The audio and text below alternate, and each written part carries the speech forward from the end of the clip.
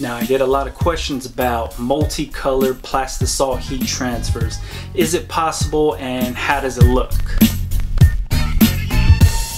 Now, since I made that video about the Plastisol heat transfers, a lot of the questions I was getting is, can it only be done with a single color? Does it just have to be for t-shirts? What do multicolor heat transfers look like? Is it worth it? Let me try to break it down for you guys. For another brand that I was working on, based out of here in the South Bay of California, what I did was I ganged up, I don't know, maybe about 4 to 6 designs, different sizes on one sheet. And what I did was a 4-color process type print where I could use the CMYK color scale to print my transfers. Let me show you guys what some of these look like.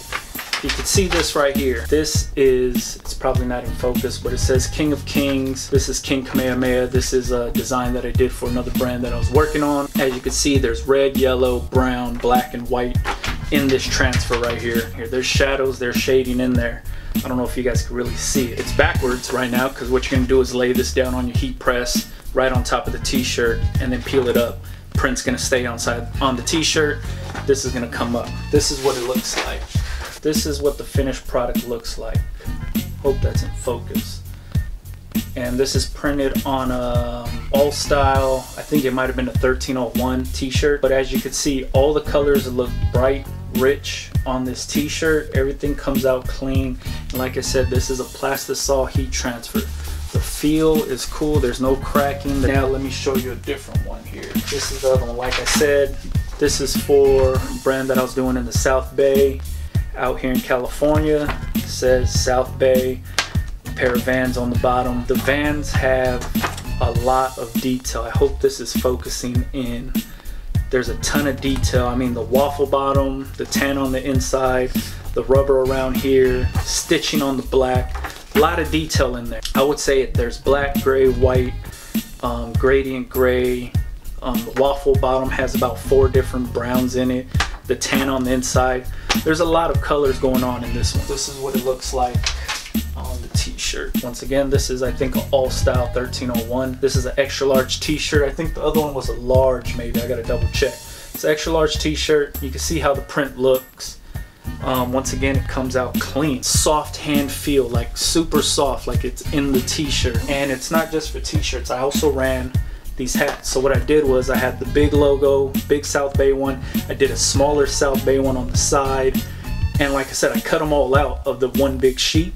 So this is just a way that you could put a bunch of different shit. This is a U-Pong trucker hat that I did with the same South Bay logo like the t-shirt. I just put it on this hat on the front of this trucker. Plastisol heat transfers, I mean, they work for everything, and they don't just work for white t-shirt. This is a 2-color transfer that I did on a black t-shirt. Like I said, this is a brand that I was working on before for the South Bay. This is, I mean, it's Plastisol. It's the same stuff they use when they screen print directly on t-shirts. This is just on a transfer sheet and then cured with the heat press. And then also, all of these shirts have neck tags that are also Plastisol heat transfer. And these neck tags I hit with the hat press. And I'm gonna go through this in another video of the equipment I use. But I use the hat heat press to do my neck tags. So imagine ganging up a ton of these different sizes, small through 3X or whatever sizes you offer on a sheet, then you just cut them out.